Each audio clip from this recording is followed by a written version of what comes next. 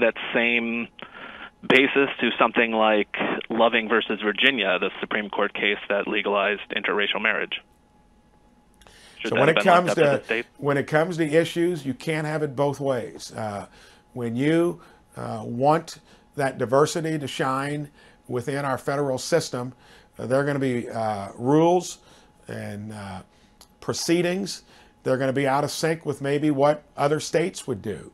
It's the beauty of the system, and that's where the differences among points of view in our 50 states ought to express themselves.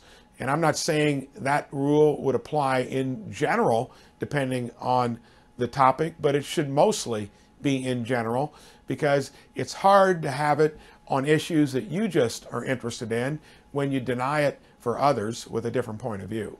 I gotta say, if there's one thing that really drives me up a wall, it's intellectual dishonesty. And if you're like Indiana Senator Mike Braun here, you're too weak to say how you truly feel, so you have to codify your words and throw blame to make you look less horrible to the average voter. I'll be candid with you. I got particularly riled up by this video interview he did with reporters earlier this year. Senator Braun knows what he said, and that if enough people think the Democrats are hypocrites because they've wanted federal protections while at other times they've trusted states to outperform a conservative federal government, that takes the focus off his hypocrisy and misleading language. He's saying in this video that there is beauty in, what a choice of words, diversity of opinion among states on most issues. He's saying most issues have a valid conservative counterpoint. And somehow that includes interracial marriage. So you would be okay with the Supreme Court leaving the question of interracial marriage to the states? Yes, I think that that's something that if you're not wanting the Supreme Court to weigh in on issues like that, you're not going to be able to have your cake and eat it too. I think that's hypocritical. And he's using the precedent of removing Roe as an excuse to give conservative state lawmakers a chance to take away federal rights for interracial couples, to make Americans realize that the right to interracial marriage is not constitutional. It feels like these lawmakers want to restore and secure the white cis majority to its pre-civil rights level. The fact that the Supreme Court had to rule on interracial marriage at all was because of the preventative measures states took in the name of states' rights. Senator Braun conveniently forgets to mention this. The history of legal interracial marriage is not that long, as it was federally recognized in 1967, 55 years ago, in Loving versus Virginia. And despite that ruling, insubordinate states chose not to take their segregating laws out of their constitutions. Alabama waiting until 2000, 22 years ago, to do so only because a majority of voters sought to change their constitution's language. So based on historical precedent and the commentary like Senator Braun's and others, we can see that conservative state lawmakers will work their hardest to make life more difficult for those they don't like. And they'll stall as long as they have to honor civil rights. And no, I'm not reading too far into this or overreacting. You heard him being asked specifically about interracial marriage being relegated to the states. Listen to this interaction again.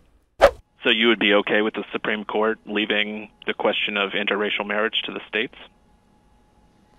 Yes, I think that that's something that if you're not wanting the Supreme Court to weigh in on issues like that, you're not going to be able to have your cake and eat it too. I think that's hypocritical. After the interview, he backtracks with a statement to Politico. I misunderstood that question.